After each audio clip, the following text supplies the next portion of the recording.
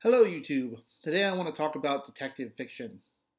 Detective fiction is a marvelous style of fiction, much like westerns, that only existed in a very specific time and very specific place, and then it went away. And it's very sad that it did because it's a wonderful style. And in my mind, there are two masters of detective fiction. There are many others, of course, but the two masters, in my opinion, are Raymond Chandler and Dashiell Hammett. Dashiell Hammett wrote The Thin Man and The Maltese Falcon, among others, and Raymond Chandler wrote The Big Sleep and The Long Goodbye. And I have here, to aid me in my reviews, a gimlet cocktail, freshly made, ice cold, the favorite cocktail of Philip Marlowe, the detective that Raymond Chandler wrote about. Delicious.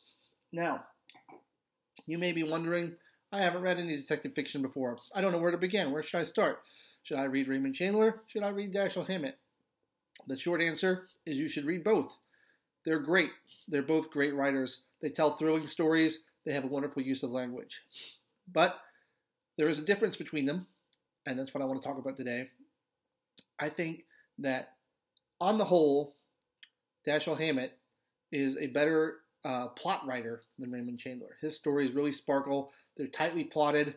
They have great characters. I think that they move to a conclusion in a more satisfying way.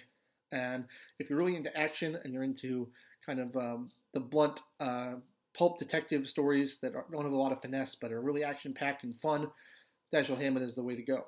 That being said, Raymond Chandler is a master of dialogue. He was not only a novelist, he also wrote screenplays. He worked on the screenplay for one of the best film noir movies ever, Double Indemnity. He worked on the screenplay for the Alfred Hitchcock Strangers on a Train, which is one of my favorite Hitchcocks.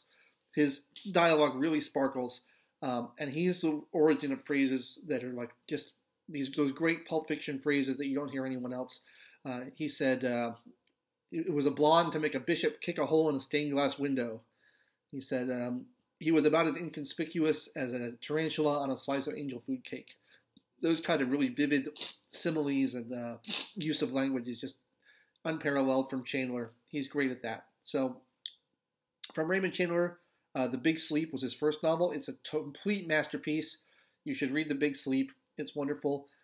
In terms of Dashiell Hammett's books, my favorite is also his first novel. It's called Red Harvest. Red Harvest is the story of a private detective who's hired to come into a town that's riddled with organized crime and clean up the place. And he does a much too thorough job. And it's a bloodbath, and it's really over the top, and it's a lot of fun. So Red Harvest by Dashiell Hammett is my recommendation. The Big Sleep by Raymond Chandler.